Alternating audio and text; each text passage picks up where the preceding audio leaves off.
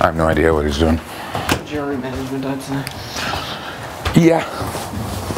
He's up top and having a conversation with Tara now, but when I first saw him, I said, give me a hug. He said he wanted to have a conversation. Well, that's all about it, anyways. Yeah, I have no clue.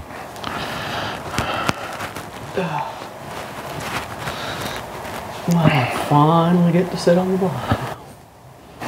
Day 43. There's no situation where you go home, though. Hopefully, unless y'all put a fast one on me. No, there won't be. Then I'll call you all a bunch of shaggers. I'd tell you. To be quite honest with you, if it is, it is. I'd just like to know, that's all. I would tell you. Because... But you're stuck with us. Yeah, you are stuck. You ain't going anywhere. Although they are leaning towards Bray. That might be what the conversation's about. Because if it is a Canada vote power, like, it's most likely between him and I haven't gotten anything yet. You know what I mean? So they're leaning towards what? Pulling one of us off at the POV and putting Bray up? Backdooring him. Well, I mean, that's what I said to Jed yesterday. I know. I said I'm telling you. I told you there was hope. A small hope, but hope. Well, I'll press it again once the POV and that's done. Providing Bray doesn't get it. Yeah. But I'll bring up those points again. I don't think he will. I think everyone's going to be gunning hard for it at this point in the game. If I have a chance to give it to you, I will. Just to shake things up. Might as well. I don't need it. But if it's between like me and Ty, Gun for it. I would gun for it.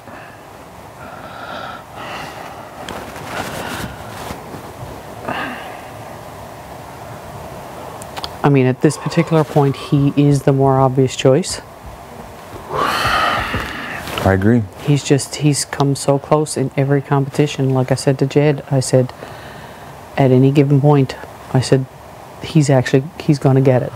Eventually he will. Eventually he is going to get something, and as you get further in the game, he'll have no choice but to put certain people up. Mm-hmm. So, I mean, that goes with anyone really, but he also has a very close relationship with Beth. Very close. But hey, it'd be great if that's how it goes down.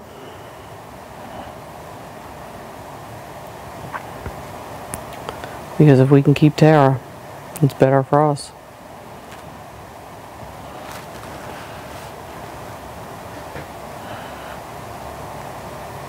But at the end of the day, I think the guys see me, you, and Tara as a trio, so I know. I think that's kind of what they're headed right now. And they see Breydon with them. It's just giving them an extra number. Instead of bringing it down to a 3-3. Mm-hmm.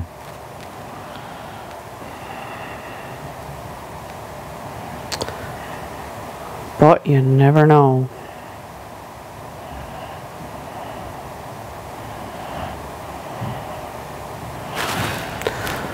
I mean, if they're guaranteeing that I'm not going home this week. It is a guarantee. And they're going to stick to it. Then our best case scenario is if Tara wins the POV, pulls herself down. Yep, I agree. Then Breydon goes up. That's, if Tara comes down, the plan is to send Breydon packing.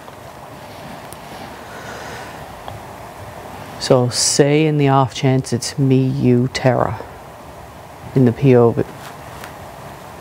Throw it to Tara.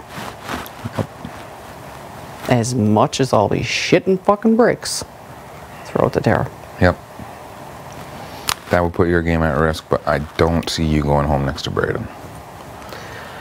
No, I would hope not. I would hope that... We've talked about that scenario, and we'd be like, yeah, Breydon would have to go. Because it's basically, you know, like in any scenario, whatever, it would be them betting it would be Beth and Tashawn versus you and Tara. You know what I mean?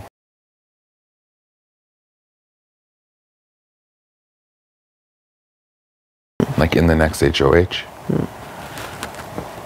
And their odds are better. Their odds are better. That's basically what it is. You know what I mean? Yep.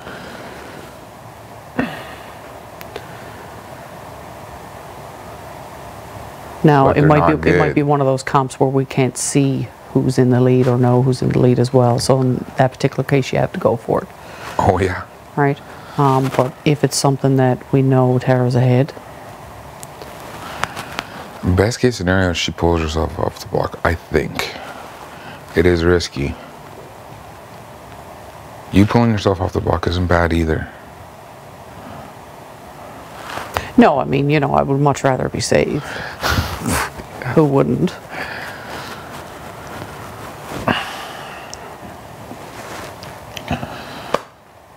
And, you know, if Tara getting it backfires, then so be it. But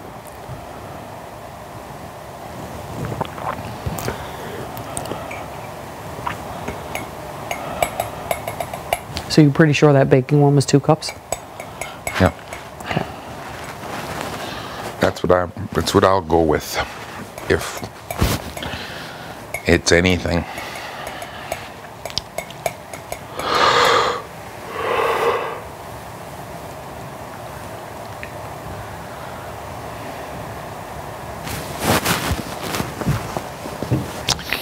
If I need to do laundry today,